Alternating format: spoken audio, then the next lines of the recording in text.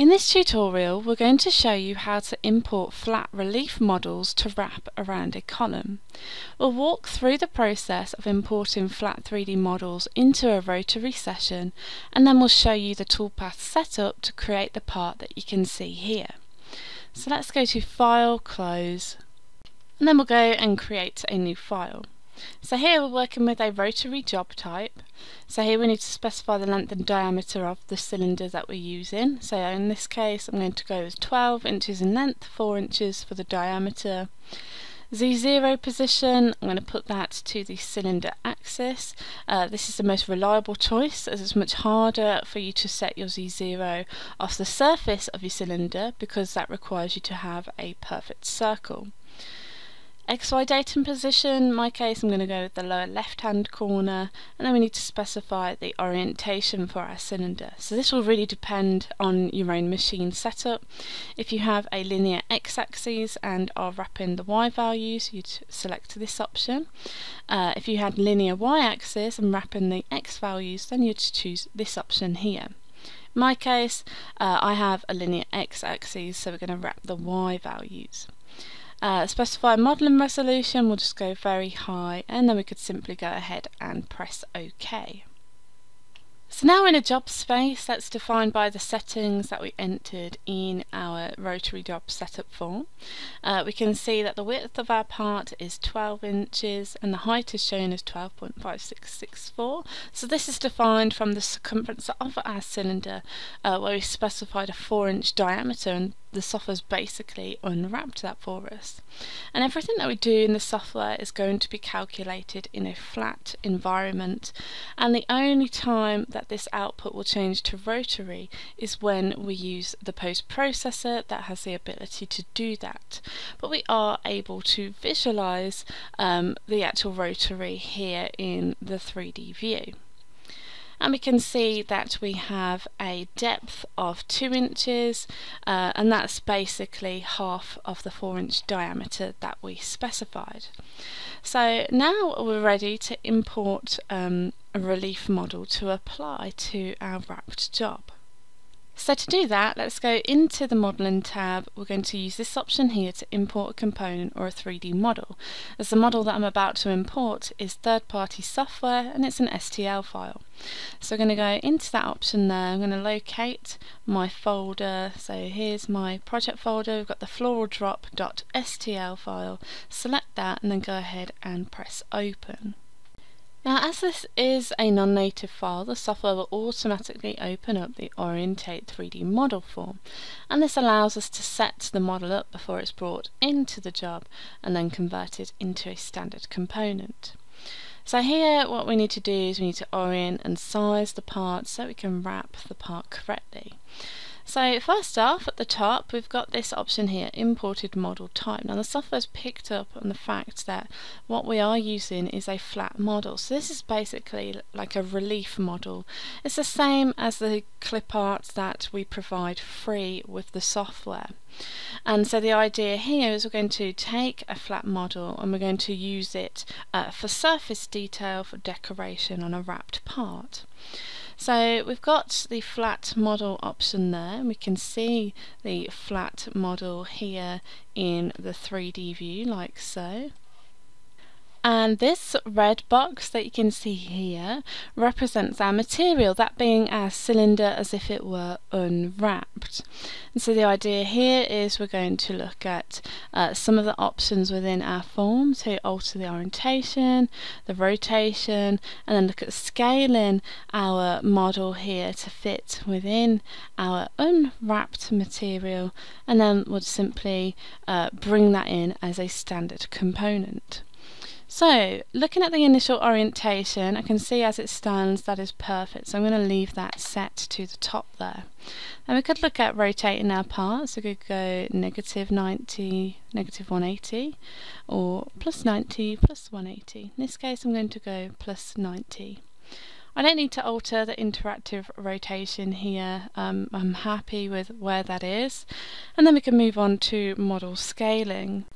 So here, all I'm going to do is look at altering the x-axis. I'm going to make sure lock ratio is checked so it scales everything in proportion. I'm just going to change the x here to 9. Okay, so it's made that bigger along the x of the model, and then we could simply go ahead and then press OK, and that will bring that in to our job as a standard component. Okay, and so the software is going to flag up this message, and what it's basically telling us is that this is the first component that we've added to an empty model. So as of yet we have no components in our job, and so the software is telling us that the modeling plane of our job will need to be adjusted to avoid distortion. Now we want to wrap our relief model to a surface, and currently right now we don't have anything in place for our model to wrap around. So we're going to ask the software to adjust the modeling plane for us so that the imported component will appear on the surface of our model. So here we're going to go ahead and press yes. So what happens here is the software will adjust my modeling plane to accommodate my new components that it fits within my material, and we can see it wrapped on our cylinder. So if we just jump into the material setup form in the toolpaths tab, we'll just switch over there into the material setup, and we can see more clearly what the software has done to help us out here. So looking at this particular section of our material setup form, the model position in the material, so we can see, judging by the colour of our icon here, that our model is on the outermost surface of the cylinder, and this model has a thickness of 0.5077. So let's just use the set option here just to round that down to 0.5, just to make this a little bit easier to talk about. Okay, I'm going to make sure we have a gap of 0 outside of the model.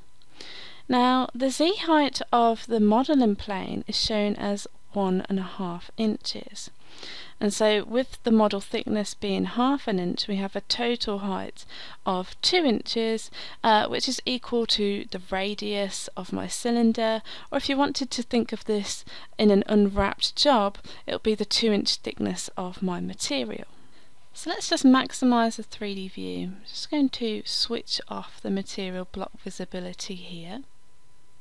So when we said yes to the software adjusting our modeling plane, it's done so by making the modeling plane thickness equal to the radius of our cylinder minus the actual model thickness.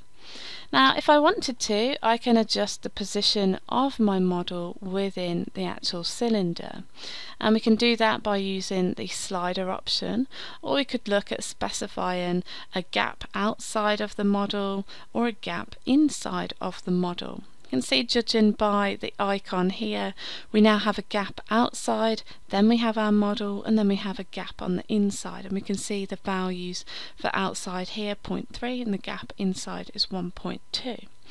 And it's worth noting here that the more that you adjust the model position in the material where we're actually creating a larger gap outside of our model, the more distorted that our model gets, because we have less surface area to wrap around the plane, and so the model will distort slightly. Now if we adjust it so that there is no material in the centre, then we're going to see some very strange distortion, which is what we'd see if we selected no in the message earlier. But we can control the modeling plane here in this form. So I'm just going to revert that back to have a 0 gap outside of the model, and then we'll just cancel out of here, and we'll just switch back over to our design tab. We'll put that in the Z view. And so once we've imported the model, we can see that we have a standard component here within our component tree, and then we could look at altering the composition if we wanted to. We could look at sizing it, scaling it, and so forth, as you would with any ordinary component. So let's just go ahead and tile our windows. So in the 2D view, I'm looking at this as if we are looking at the unwrapped part, and so here I could take it, I could move it around, around if I wanted to, and with every move you can see it updating here in the 3D view. Let's just undo that by using Control Z. I could also look at rotating my part, I could also scale it and so forth, so we can make all these changes once we're in the software. Right then, so Control Z, just going to take that back to where it originally was. And what I'd like to do here is I'd like to look at adding in a cove to either side of our column. So to do that, I'm going to go into the Drawing tab, simply use the Draw Polyline tool. Just going to snap to the edge of my job here, and just going to draw a line and snap to the bottom of our job there, like so. Right click to come out of the polyline tool, then I'm going to take this line, use Control Shift and then H on the keyboard to create a copy horizontally over here. And so now we have everything ready for us to go and toolpath our part. So let's just go and switch over to the Toolpaths tab. So let's go into the material setup forms to check over the settings, ensuring that they're safe and appropriate for what we're doing. So here we basically want to make sure that what we put in here we replicate on our machine. So the diameter is 4 inches. XY datum, we're going to have that in the lower left hand corner. Z0, I'm going to set that to the centre of our cylinder. Model position and material, I'm just going to make sure we have a very small gap on the outside of our model, just to ensure for any inconsistencies in that diameter. Rapid Z gaps above the material, make sure that they are safe and appropriate, along with the Z gap above your material also. Okay, so here I'm just going to go ahead and press OK. Right then, so now we could go on and we could look at creating our first toolpath. So here we're going to look at running our 3D roughing toolpath. So let's go into the 3D roughing toolpath. So the first thing we're going to do is select a tool. So in this case I'm going to use a 1/4 inch end mill. Check the settings, ensuring that they're safe and appropriate for the material and the machine that we are using. Then we need to specify a machining limit boundary. So I'm just going to go with the model boundary. So that's going to account for basically everything, the actual component here, along with the 0 plane that we've got in there also. Okay, so then we move on to a boundary offset. Okay, we don't want an offset in this case. Machine allowance, we're going to leave that 0.03. So this is an imaginary thickness of extra skin that will be left on the finished material, so that we avoid chipping the finished part on this pass. And then we move on to our roughing strategy. Okay, so we've got Z-level strategy, where we could raster X or raster Y. So raster in X will cut along the X-axis before stepping over, and this direction is very important when doing a rotary setup. So when we apply the raster X option, the tool will cut along the X-axis, and then there will be a short rotary move, which is the equivalent of the step over, and then it will basically raster back again.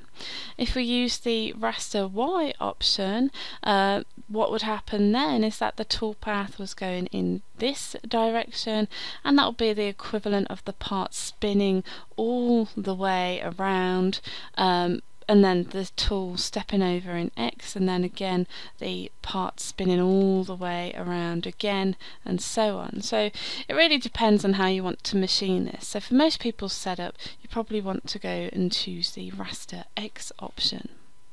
So then we can just give that a name, 3D roughing, go ahead and press calculate, and the software is going to calculate that toolpath for us, in which we can then go ahead and preview that. So you can see right here that the software has unwrapped our part as it's calculating the toolpath preview.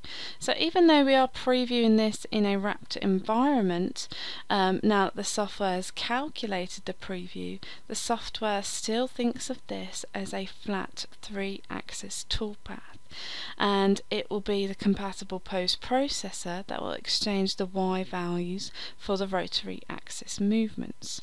So we can see our part like so. Okay, so now we've got our 3D roughing toolpath in place. What we can do is go and create our 3D finishing toolpath. So let's just close out there. We're going to go into the 3D finish toolpath. And then here we're going to specify a tool, so use the select option, go with an 1/8 inch ball nose in there. And to use the model boundary here, no offset, and we need to specify our area machine strategy. In this case we're going to go with a raster strategy. Now we need to specify an angle, so at 0 degrees this will cut along the x-axis before stepping over, and then it will basically do a rotary move, and then which is the equivalent of a step over, and then the tool will go back along the x-axis, and again there'll be a rotary move, and it will just raster back again. If we had 90 degrees in here, the toolpath would be going in this direction, and that would be the equivalent of the part spinning all the way around before the tool then stepping over in X, where the part would spin around again. So here we're just going to go with 0 degrees, and this just really all depends on your part and your setup. So here we're just going to give this a name, we'll call that 3D finish, and then we'll go ahead and simply calculate that.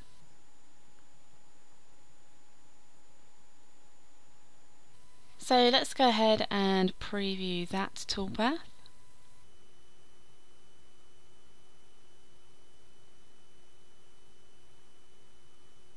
So very nice, I like the way that looks. So if we just close out here, so next what we want to do is we want to apply the coves to these vectors here. So we're going to take those cove vectors, shift to select both of them, and here we're going to go into the profile toolpath form.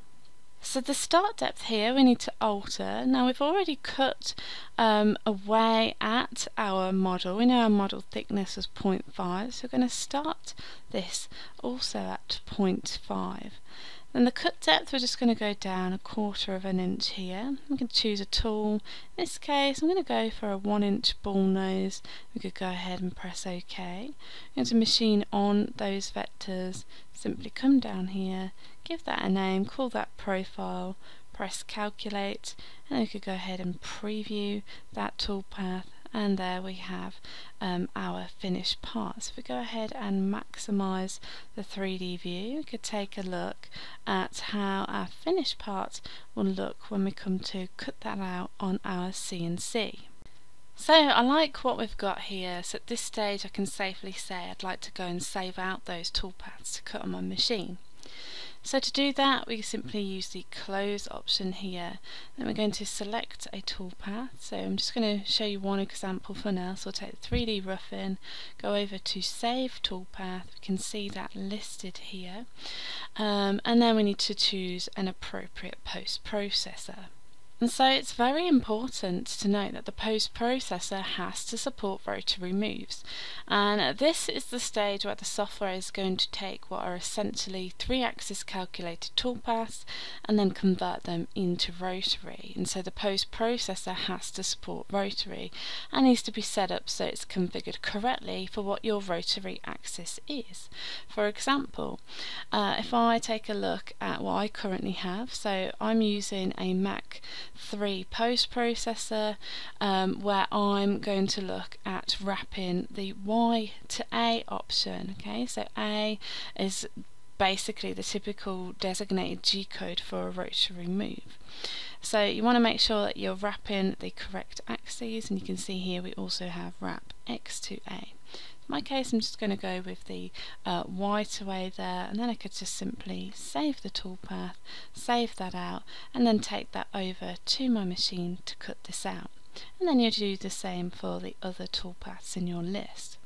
So let's just close out of the Save Toolpaths form. So that completes this tutorial on how to import flat 3D models into a rotary job. So let's go and save the project. So go to File, Save As, and then we'll call this one Importing Flat 3D Models for Wrapping. Press Save, and you can access that from your project folder.